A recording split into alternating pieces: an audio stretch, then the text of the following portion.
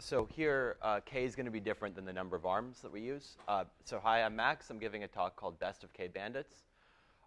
So in this talk, n is going to refer to the number of simple arms, and k is going to refer to a subset of arms that we're going to try to find. So imagine that I'm an ice cream store. Maybe I'm Baskin-Robbins. I have 200 flavors I can carry, and I want to find the best 31 flavors to stock in the store. So how do I do that, and how do I use sort of bandit, fixed budget kind of learning principles to do that in the optimal way? So formally, I'm going to have n simple arms, a subset of size k, and I'm going to have a binary measure over all the arms. This measure can be correlated, which is going to introduce some difficulties. And at each round, I'm going to pick, say, a subset of k ice cream flavors to put in my store, and nature is going to give me a customer drawn from mu, and such that the customer either likes or dislikes each flavor. And then I'm going to receive some feedback. So I'm either going to see whether or not the customer purchased something, that would be the bandit feedback, whether or not the one flavor that the customer purchased, that we'll call that marked bandit feedback. And finally, semi-bandit feedback is going to, we'd maybe ask the customer a survey, and they would give us every flavor that they liked or they didn't like. And our goal is to identify the subset of flavors which we would stock, which would maximize the probability that a customer is satisfied, or equivalently maximize this expectation. So what's the difficulty with this problem? The arms can actually be correlated in such a way that the optimal set might not be the arms of the highest means. So I'll walk you guys through a very simple example. Suppose half of people like chocolate and half of people like vanilla, but now 3/4 of people like strawberry. So if liking strawberry is independent of chocolate and vanilla, then you'll find that 7/8 of customers are happy if you stock strawberry in another flavor. But you know, if you exclusively like vanilla or chocolate, then you can appeal to every customer by stocking both, even though these are the lowest arm means. There are also some substantial computational difficulties. It turns out this problem is actually an online submodular optimization problem. There are computational lower bounds and wonderful work by Golovin, Streeter, and Krause which deal with that. But in this talk, I'm really more interested in the statistical implications of this problem. So unfortunately, this problem in the worst case is very hard. So our informal theorem is that you need to look at all n choose k arms. And briefly, the way you do it is you take all arms to have the same mean, mu. You make the last arms k plus 1 through n independent of absolutely everything. Then you take the first k 1 through k arms and you make them k minus 1 wise independent. So every subset of size k minus 1 will be independent. And this implies that every subset of arms other than arms 1 through k of size k are going to be totally independent. Finally, what you're going to do is you're going to couple the first arms 1 through k so that they are dependent, and they have a slightly higher expected max than you would assume for independent arms.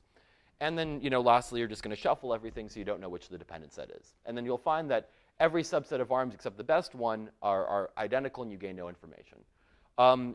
Actually, we care about bounds that depend on gaps. I don't want to go through the most general theorem that we have, but we have one that just says that for we can always construct a distribution that if the gap is sufficiently small, we get this sort of n choose k inverse gap squared that we would see. And in semi-bandits, we also have to look at all n choose k, but we get this extra exponential factor, which kind of comes from the fact that if you can see all the arms at once, you can more easily tell if they're correlated. And we sketch for certain instances an upper bound that would actually be able to use sort of the parity of the distributions to detect the correlation more efficiently in semi-bandits. And why is this depressing? So it shows that actually, even if you have access to unlimited computation, even if this would match, say, naive upper bounds that you would obtain by treating each k subset as an independent subset of arms, and also, this would also translate into regret bounds. So the worst case sort of regret bounds that you would see if there was no structure in the problem. But there is something that's kind of fascinating, which is that these lower bounds that we proved require these exponentially small gaps, and that should leave us all very suspicious. And the reason is that this is actually unavoidable because of our construction. So what we found is, what we were able to do is we were able to characterize distributions of k arms, which are k minus 1 wise independent and share the same marginal distributions. Formally, we were able to show that if they have the same marginal and they're k minus 1 wise independent, then their joint distribution is uniquely determined by this quantity we care about, this expectation of their max. And this expectation of their max will be exponentially close to the max of independent arms. And actually, depending on what each arm's mean is, it can be even smaller than that.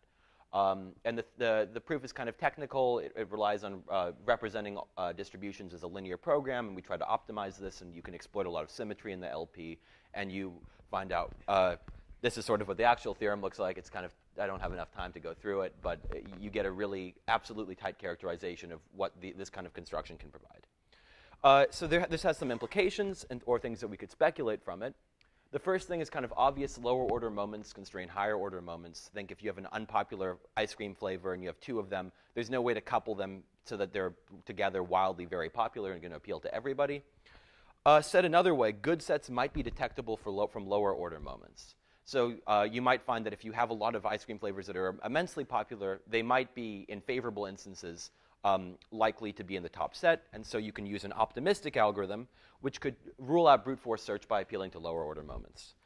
Finally, we had some upper bounds for independent measures. These rely crucially on Bernoulli rewards. In this case, independent Bernoulli arms. For independent Bernoulli arms, the best of k is precisely the top k. Turns out if the arms are independent but not Bernoulli, that's completely wrong. So we need this Bernoulli property. The algorithm actually is a lot more complicated than one would expect due to information occlusion. So the idea is that if I have bandit feedback and I give you a subset of arms, even if they're all independent, it's difficult to tell which arm in that subset I've played is responsible for either a reward or a loss. So we actually are able to have upper bounds that depend on this information occlusion term for all the cases. We note semi-bandits is actually a very simple adaptation of top k. It's not so hard, and we have nearly matching lower bounds, which also take this information occlusion into account. And that's the talk. Thank you.